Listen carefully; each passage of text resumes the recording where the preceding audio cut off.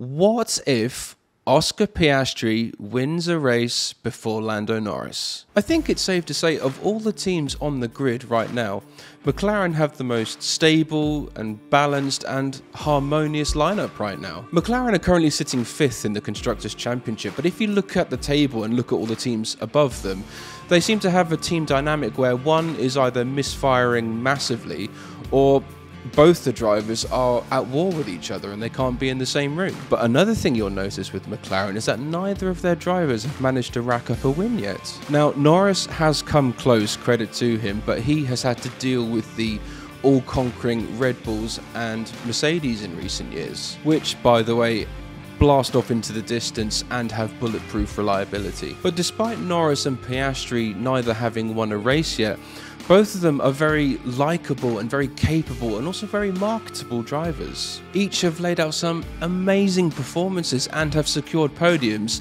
since McLaren's developments have come into play halfway through the season. And just before we crack on, make sure you click subscribe so you can stay up to date with any of my new content. Norris and Piastri seem to be the dream team that any team principal would love to have right now. Their chemistry is fantastic, they have a great dynamic between them, and there isn't much out there that would appear to come along and ruin this. Except, what if Oscar Piastri wins a race before Lando Norris? Now, straight away, I can't think of anything more spicy to happen to such a balanced team like McLaren. There's just so many knock-on effects. I mean, we could see Norris change his character massively because I think this would have such a huge effect on him. You know, we could see him ditch this cheeky, chappy, smiley character and become this kind of dark and much more serious driver than he is now. Whether that actually works out or not for him, I'm not sure, but I think that might happen. It could lead to Norris doubting himself and just wondering what is it going to take to get this first win. But now that Max Verstappen has resumed his 2023 World Domination Tour, a win for Piastri seems unlikely to happen, even it's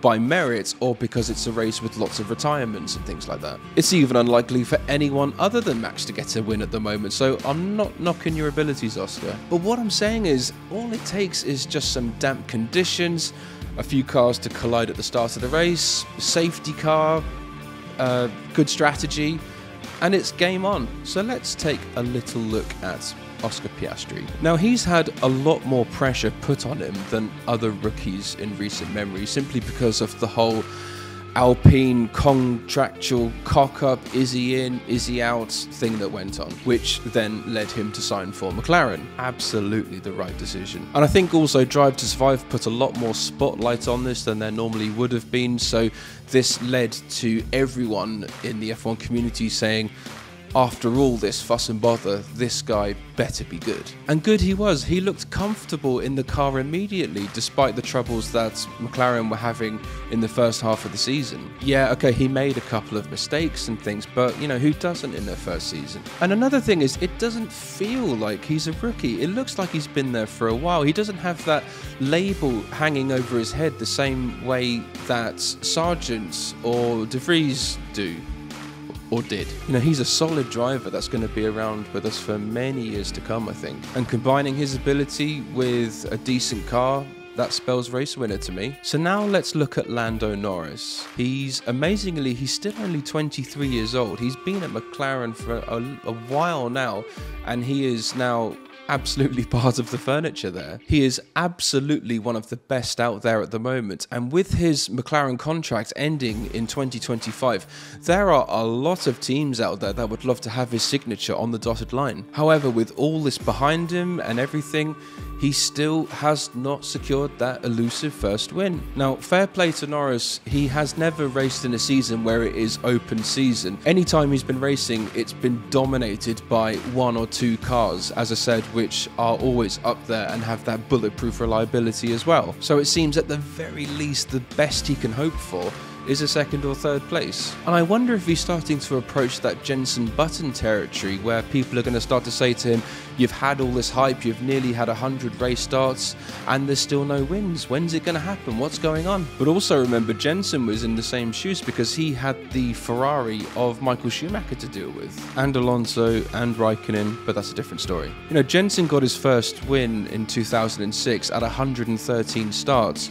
Norris is just under 100 now, so next year in 2024 the pressure is really going to be on him to try and get that first win done and dusted. But what was very interesting recently, despite what appears to be a very positive and good relationship, Norris came out in the press and said that Piastri has pushed him harder than any teammate he has had before, and has therefore created a more stressful F1 experience for him. So let's get back on track then. So Piastri scores that first win and Norris doesn't. Whilst this would be an enormous celebration for McLaren, this would be, I think, in the long term, very disruptive for that dynamic between the two drivers and for the dynamic generally at McLaren. Norris, for a while now, he's been effectively the front man or the chosen one there, and I think the responsibility he's taken on to secure that win and get them back up to the top of the Constructors' Championship as quick as possible. And in his head, it's on his shoulders, it's his responsibility, it's something that he's been entrusted with. So for someone like Piastri to come along and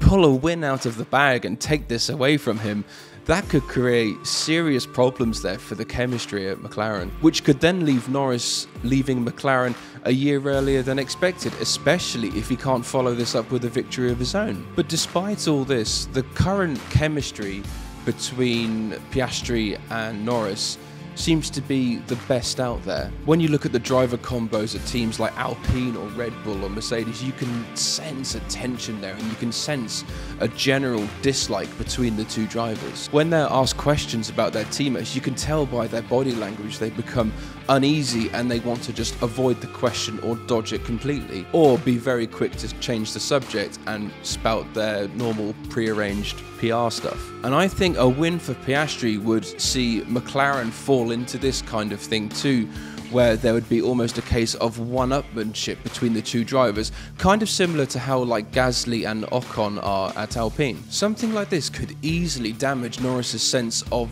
belongingness in McLaren, and this would then encourage him to want to take a little peek elsewhere at other teams and see what they have available, because at the end of 2024, there are going to be a lot of seats available at top teams. You know, with the 2023 driver market being basically non-existent, this has led to a forecast for the 2024 market to be absolutely mental, with seats at Red Bull, Ferrari, Aston, pretty much everyone else except Mercedes being up for grabs. This kind of gives Norris first dibs as to where he goes. Norris would be a fantastic asset to any team, and I guarantee he'll be in high demand, especially if the 2024 McLaren has that disappointing performance that we kind of half expect from McLaren at the moment. It seems Norris has never started the season with a good car and finished with a good car.